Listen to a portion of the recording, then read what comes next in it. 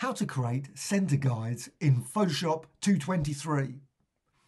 Key thing, go to View menu and down to Snap. Make certain the Snap is on. Also Snap to, Guides, Layers and Document Bounds. They all need to be on. Then go to Command or Control, that's on your keyboard, and R.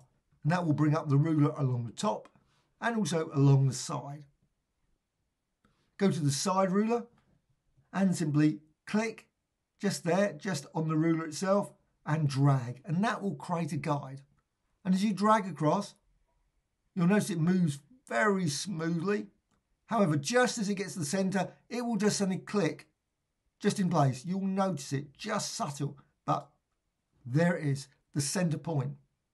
You do the top, go here, again along this bit, and that will create a guide as well. And you can drag that down, and as you drag it down, it will just suddenly click just in that centre point. You can move it smoothly back and forth, but as soon as you go to the centre, suddenly it will just click. That's it, and release. And now you've got your centre guides in Photoshop. And now you can use them with selections, shapes, and much, much more. Any questions, comments, please leave in the comments below.